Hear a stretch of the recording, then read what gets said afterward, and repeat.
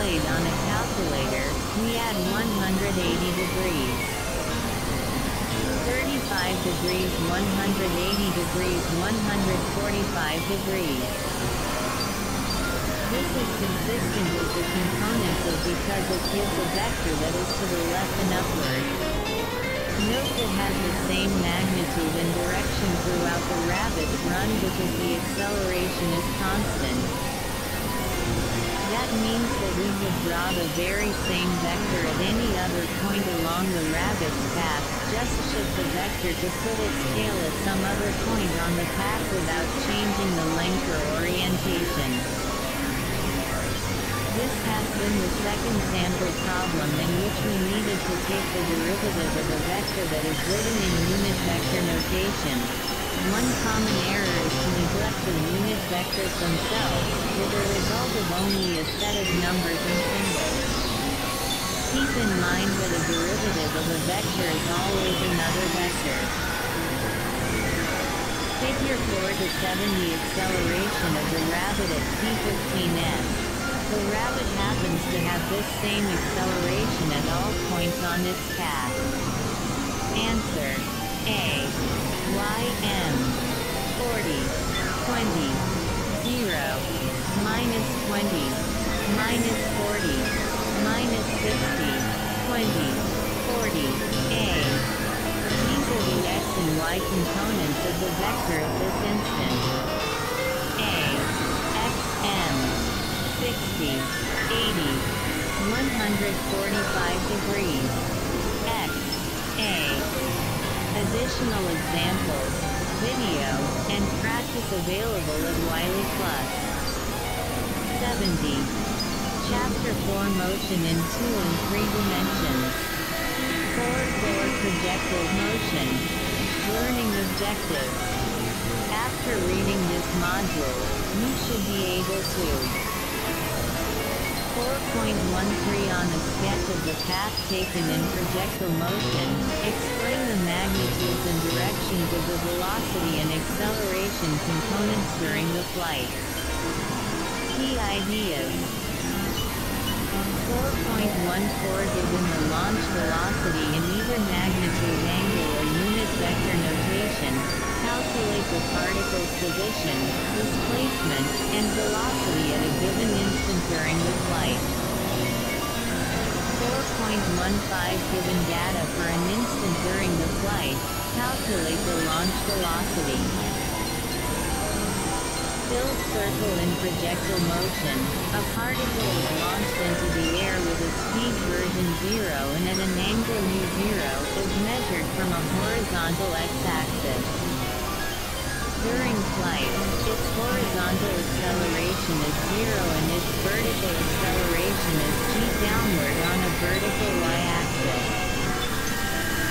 Filled circle the equations of motion for the particle while in flight can be written as xx0 p0 cos 0 t, yy0 p0 sin 0 t1 2 pt2, dy, d2y, d0 sin 0 gt, d0 sin 0 2 g yy0.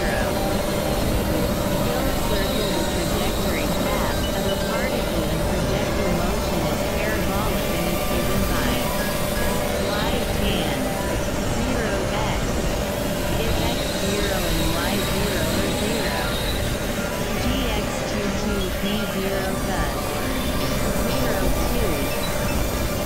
Filled circle the particle's horizontal range r, which is the horizontal distance from the launch point to the point at which the particle returns to the launch site, is rv0 2 grams sin 2, 0.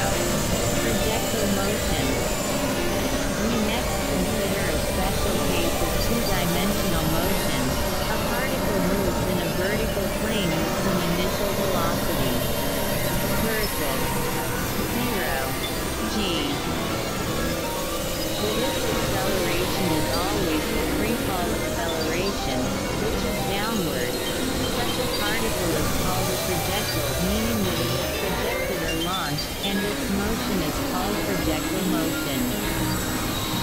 projectile might be a tennis ball fig, sport aid, or baseball in flight, but it is not a duck in flight. Many sports involve the study of the projectile motion of a ball.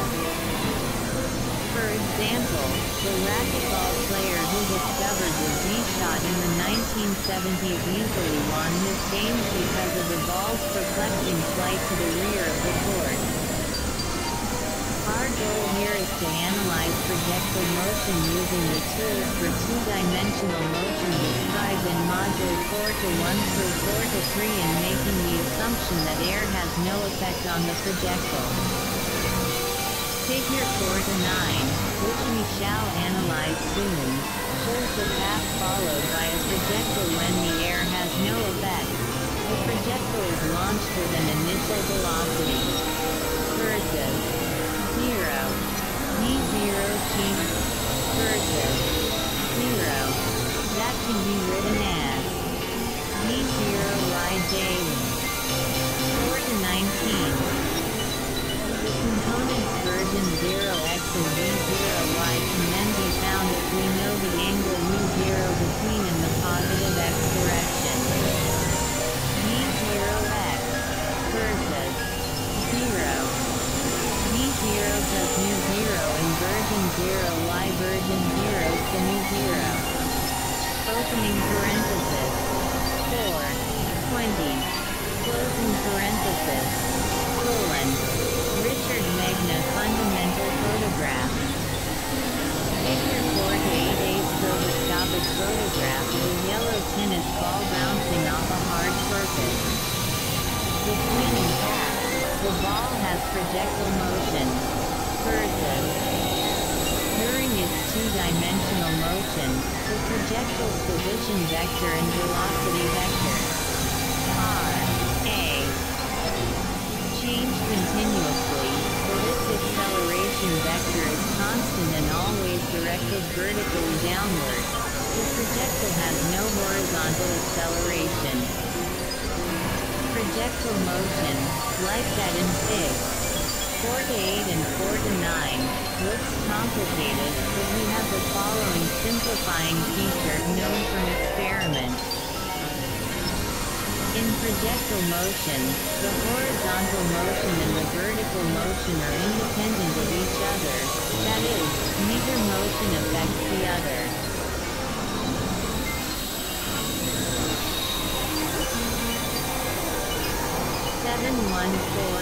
Projectile motion AXYO 0 theta B0 version 0 Y version 0 XYO XO VXDY VXYYO VY equals 0 VXYO VXDY VXYO VXXO version 0 XXO VXXO VXXO VXXO VXYO version 0 YO VYYYO VY equals 0 YO VYY VXDY theta VVXDY vertical motion vertical velocity launch speed decreasing constant velocity speed increasing constant velocity stop at maximum height constant velocity plus right arrow horizontal motion projectile motion launch velocity launch angle this vertical motion plus this horizontal motion produces this projectile motion.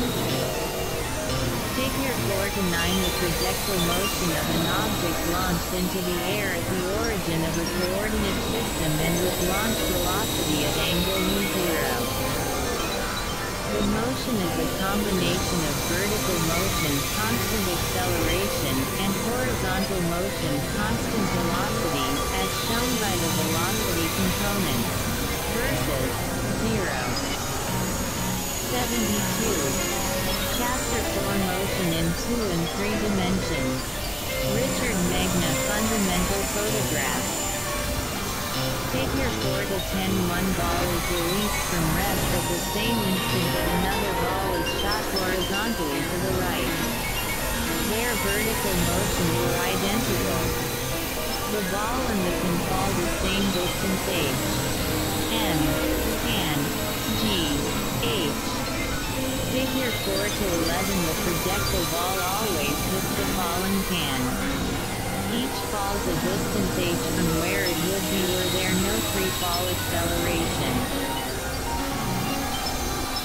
This feature allows us to break up a problem involving two-dimensional motion into two separate and easier one-dimensional problems, one for the horizontal motion with zero acceleration and one for the vertical motion with constant downward acceleration.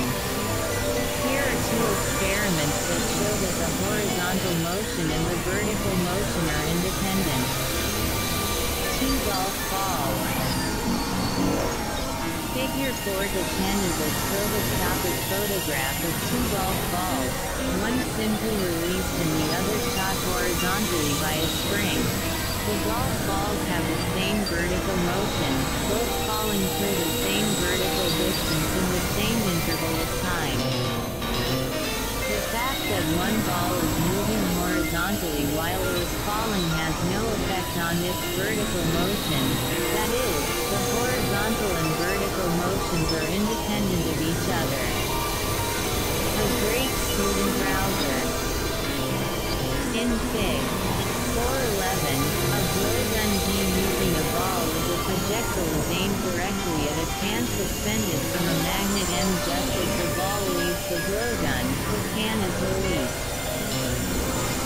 If g, the magnitude of the free fall acceleration, were 0, the ball would follow the straight line path shown in Fig. 4 to 11 and the can would float in place after the magnet released it. The ball would certainly hit the can. However, g is not 0, but the ball still hits the can. If Fig. 4 to 11 shows, during the time of flight of the ball, both ball and can fall the same distance h from their 0-g locations. The harder the demonstrator blows, the greater is the ball's initial speed, the shorter the flight time, and the smaller the value of h. Checkpoint 3. At a certain instant, a fly ball has velocity versus 25i 4.9 j. The x-axis is horizontal, the y-axis is upward, and is in meters per second. Has the ball passed its highest point? The horizontal motion. Now we are ready to analyze projectile motion, horizontally and vertically. We start with the horizontal motion. Because there is no acceleration in the horizontal direction, the horizontal component Vx of the projectile's velocity remains unchanged from its initial value version 0x throughout the motion, as demonstrated in Fig. 4 to 12.